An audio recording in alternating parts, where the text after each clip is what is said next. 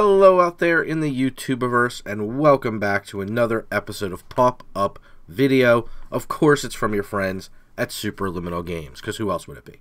We got a brand new episode here, and we got a lot to talk about, because holy cow, there have been some downshifts in rarity that have really impacted our beloved Pauper format, and we really wanted to showcase what one of those cards in particular can do. And in this episode it does feature both, but it will be one card in particular that we're talking about, and that card is of course Foil. Foil, if you're not familiar, is a free, seemingly free counterspell if you're willing to discard a couple cards in addition to it. But that gives a lot of flexibility in Pauper when our really only free quote-unquote counterspell is Daze, which is pretty easy to play around if you're careful. So we were talking about this particular card a bunch when we filmed the episode, and just to give you guys a little background behind the curtain of Paup-Up video, we recorded this episode in January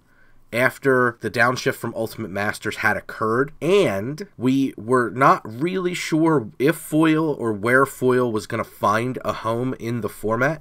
This was before the breakout sensational deck that's become the menace of the format, Black Blue Delver, had taken the format by storm. We really wanted to test this out in a Gush shell, and the best Gush shell to us to try it out in was Izzet Blitz, and it also gave us a chance to test out Fire Ice for the sideboard. So we're going to have Dan as our feature player playing Izzet Blitz, and he will be playing against the Scourge of Paup-Up video, the seemingly unbeatable Jared, who will be piloting Mono Black Control. The reason we wanted to go with Mono Black Control as the matchup for Izzet Blitz is Izzet Blitz generally plays 1 to 2 creatures on the board. It doesn't swarm, and it gives Mono Black a good chance to use its removal suite, Disfigures, Chainer's Edicts, and all of those single targeted removal spells line up pretty well when you're only playing 1, maybe 2 creatures maximum. So it gives Jared a good chance to flex the muscles of the removal of the deck and try to use Chittering Rats at all to put Dan behind as far as building up that critical mass of card. And we thought Foil would be a great place to test it, because if a counter spell is ever going to be relevant, it's going to be against a haymaker like Grey Merchant of Asphodel. So all that being said, we have our episode, we're ready to go, and we really hope you dig it, so stick around. Okay, and welcome to the deck tech for Izzet Blitz. Starting off with the lands. And the land layout for this deck is pretty simplistic. We're not flashy here. We're trying to hit our colors. We're trying to cast our spells. 2 Evolving Wilds, 1 Terramorphic, 9 Island, 5 Mountain. Again, nothing super flashy, just trying to make sure that we can hit our colors so that we can consistently cast our spells. Moving right into the creatures of Izzet Blitz. Again, nothing super flashy. All our creatures serve a very distinct purpose, and that's dealing lots and lots and lots of damage. Kiln Fiend, 4. Nivik Cyclops, 4. Delver of Secrets, 4. We're not trying to get fancy. We're not trying to do anything other than what the deck is designed to do, which is cast a quick burst of multiple spells in order to trigger our creatures and smash in for a bunch of damage. Delver in there to be able to knock a few points loose early in the game, give them a consistent threat to fight against. Moving into the big bulking part of this whole thing, the spells of Izzet Blitz, we have, a whole plethora of them. We have 4 Gush, we have 4 Lightning Bolt, we have 4 Ponder, we have 4 Preordain, that's 4 Jitaxian Probe, 3 Foil, 2 Dispel, 2 Apostle's Blessing, 2 Timber Battle Rage, a Gut Shot, and a Mutagenic Growth. Obviously, all of our spells are very cheap and costs 1 mana or no mana. I don't think there's an exception to that, because all of these have alternate casting costs if their actual mana cost is higher than 1. So we have Phyrexian mana all over the place. We have alternate casting costs all over the place. We have a little bit of removal, a little bit of counter kind of thing with this spell, a little bit of counter magic in here with a foil that we're testing out for this one, 2 Timber Battle Rage to kind of clean up if you get to that magic. 4th spell is your Timber Battle Rage. You're going to get in for lethal.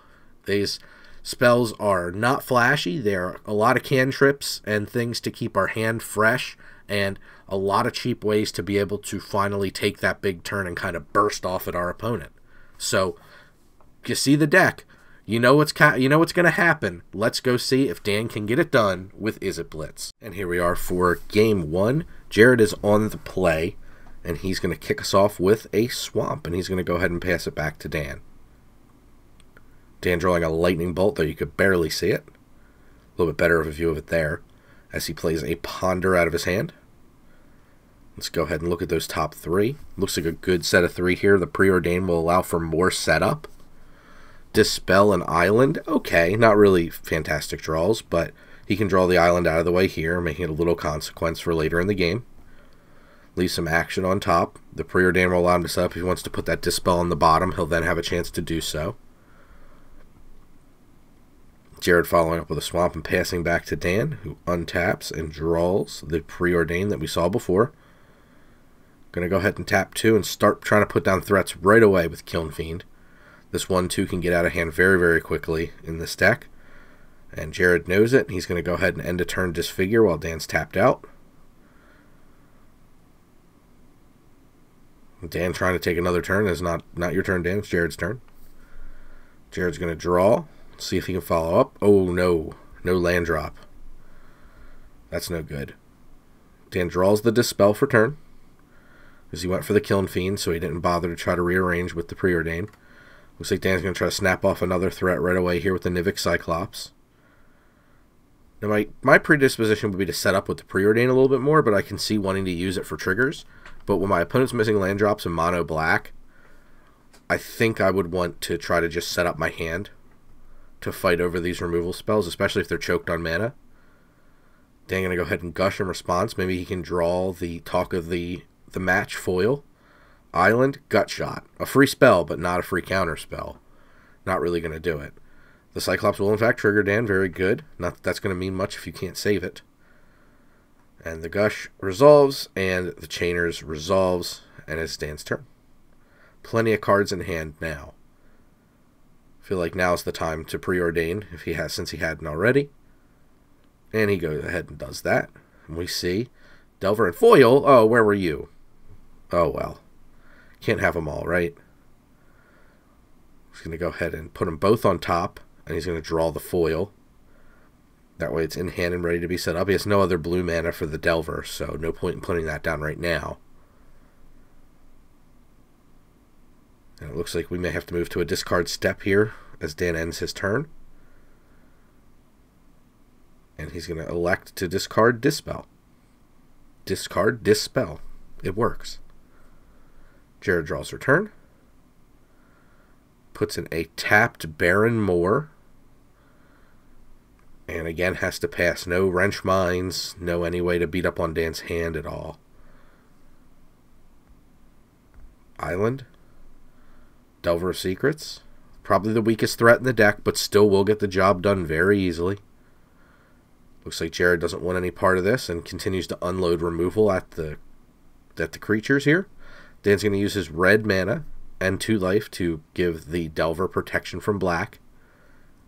We have to imagine Jared's got another piece of removal in hand since he's not making his land drops too easily. Oh boy, another Baron Moor.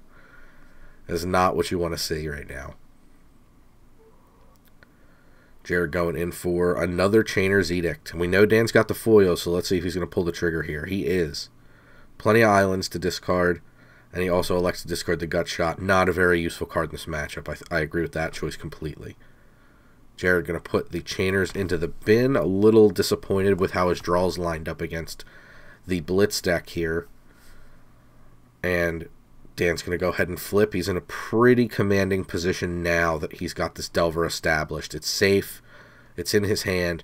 Jared can still deal with it as the slowest threat in the deck, but it'll still put in 3 points of flying damage pretty effectively.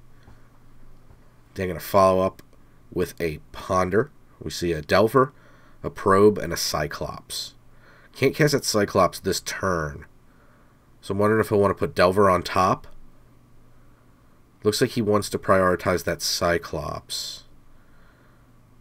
Wondering if it'd be better with Delver on top. Delver, Probe, Cyclops. Try to just use the Delvers to put in damage. Let Jared spin his removal on that while you're gearing up for a big Cyclops to close out the game. Seems a little better to me, but I'm not 100% sure. Again, I really haven't played Blitz very much. But, you know, we'll see how it goes. Jared looks like he drew a Gray Merchant, which he can't cast. So we're going to go ahead and play a Chittering Rat. Try to slow Dan's development down a little bit. Puts a card back. Jared gets the Chittering Rat on his board and passes the turn back to Dan, who will draw the card he put back on top. Yeah, oh yeah, see? Big surprise. Taxian Probe coming down, and Dan swinging the Insectile Aberration at Jared there for 3 more points of damage. Following up with the Nivik Cyclops. He smells the blood in the water. We didn't see a removal spell. Oh, you got to put it in the middle. There you go. He smells blood in the water. Jared didn't have a removal spell for the Insectile Aberration, so the odds of him having removal for the Cyclops seem pretty bad. What do we got here? Contemplating it. Looks like a land. Oh, it's a Bojuka Bog. That comes in tapped. Gray Merchant would be so good here. That 4-point swing would help so much. Oh boy. Don't have a lot of options here. Jared looks like he's going to tap out for something. Pestilence. Oh, that's a very powerful card if he can untap here. But with the prospect of a Nivik Cyclops, and we know that Dan's holding a Lightning Bolt. Oh boy, yeah, this doesn't look good. If he can gas off this Jataxian Probe, this could be the game. And he's going to try. He's going to pay 2 life, trigger the Cyclops, and draw. Another Jataxian Probe. Oh boy, this is looking bad. Another Jataxian Probe puts the Cyclops up to 7 power. Not looking good. Up another 3. It's 10 power here. Oh boy. And he has the Lightning Bolt. Yep, 13 power off of the Cyclops. He comes in. That'll do it. And we got the sideboards for the Izzet Blitz deck. 3 cards coming out, 3 cards coming in. Pretty simple changeover here. We have 3 foil out, in with 2 Fire Ice, 1 Flame Slash. Not really sure what Dan's going for with the Fire Ices exactly, but I can tell the Flame Slashes will be pretty good. It'll deal with Gray Merchant, clean up any of the creatures out of the mono black control deck. So should be pretty solid. Looks like he's not really sold on how many cards it takes to keep something alive with foil. So it looks like he's going to go into a little bit more flexibility, removal, and card advantage. So let's see how it works. And we're all sideboarded up, ready for game 2. Jared's going to kick it off with a Swamp, followed by a Duress. Great sideboard option for him here. He's going to be able to pick some things out of Dan's hand. Hopefully slow Dan down a little bit. Get an idea of what he's up to. We can see here he has 3 options out of the hand. We have a Ponder, an Apostle's Blessing, and a Gush. Jared snaps off the Ponder, leaving Dan with 3 spells. Picks up another Kiln Fiend here for the turn. Seems like it's going to be a pretty straightforward run for Dan here over the next couple turns. Everything's fairly scripted in his hand. We'll see what Jared has for a follow-up. Wrench Mine would be fantastic here. Just looks like a pass. Dan picks up a Timber Battle Rage. Not bad so far. A little slow. Plays kind of into Jared's plans, but at this point, like I said, Dan's turns are fairly scripted. Jared's going to go ahead and cycle Bojuka Bog. Excuse me, Baron Moore. You don't cycle a Bojuka Bog. That's not how that works at all. Draws for turn. Plays another Swamp. Taps 2 for a Chainer's Edict. Pretty straightforward. Kill that. And pass it up. Dan's going to draw. Another Timber Battle Rage. A lot of repeats in hand for Dan. Kiln Fiend coming down. Passes it off to Jared. It's going to be a little while before he can flashback that Chainer's. Draws for turn. Plays the Swamp. Made it pretty obvious what he's got there. He's got about 4 cards in hand here. We'll see what he can follow up with. Looks like some Delve action, so it can only really be one thing. The Zombie Fish itself, Gurmag Angler. Alright, let's hope that block's good enough. We know that Dan has an Apostle's Blessing and a Timber Battle Rage. Let's see what he picks up here for turn. Looks like a Nivik Cyclops. Yep. So he's going to lead things off. He's got some action. If he can get just 1 or 2 decent draws off this, gosh, this could be the end for Jared. Picks up a Gitaxian Probe and an Evolving Wilds. Yep, we already have 1 trigger on the Kiln Fiend. Dan's going to lead off with a Gitaxian Probe, paying life. He's going to trigger the Kiln Fiend again. Jared's got there's the Wrench Mind. Surprise! I don't know when he drew that. I'm surprised it didn't come down a little sooner. Trigger Apostle's Blessing, giving protection from black. It's another trigger here. And we know he's got mana and the ability to Timber Battle Rage, which will give double strike. Puts that up to a 12, so he's going to swing in for 24, and Jared's head is down. That's the game. So we got a lot to unpack here at the end of that match. I think Izzet Blitz definitely had the upper hand a lot of times because Jared's hands were a little more awkward, I think, than I would have liked to see out of the Mono Black deck. I think overall, Mono Black has a pretty darn good chance against the Izzet Blitz deck, but it is really hard if the game is a come from behind for the Mono Black deck. If you have to build back up, it's not necessarily going to be as easy of a match as when you are being able to trade 1 for 1 and then start to Sign in Blood, Chittering Rats, and start to take over with Gray Merchant, powerful plays like Pestilence, and be able to kind of win the game that way. Moving away from the match specifics, because they were all pretty straightforward, I do want to take some time to talk about the cards that were brought down in power level from Ultimate Masters. In particular, I want to talk about Foil. So this card is very, very powerful, and I do want to address that since we recorded this video, the Ban and Restricted announcement that was put out by Ian Duke on the Mothership did, in fact, mention that they are keeping an eye on the interactions of Foil, and in particular in the Delver deck that has been kind of taking the format over. The reason that deck is so powerful, if you haven't looked at the list, is because it runs a mixture of pretty much all the free spells that you can play in the format. It is running Foil, it is running Daze, it is running Snuff Out, it is running other Phyrexian mana spells as well. So it's such a mixture of cheap threats and the ability to back up and interact for no mana. It's becoming quite a powerhouse. I do think something will have to be done to curb that deck, and that kind of leads us down the road for discussion. And I kind of want to kick it out to you all who are watching.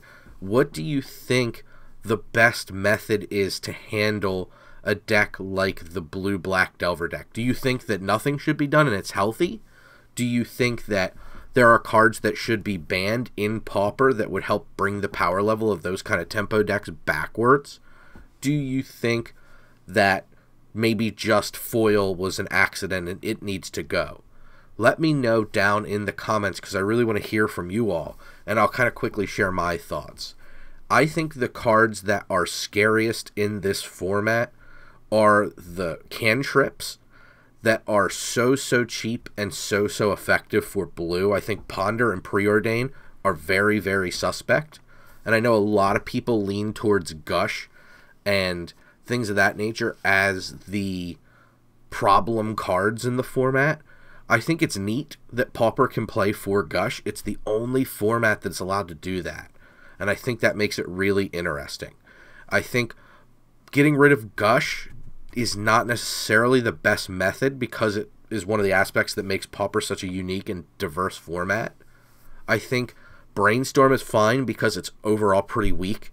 Even with the addition of Ash Barons, I still think it's overall pretty weak compared to its power in something like Legacy. So I think that card is fine.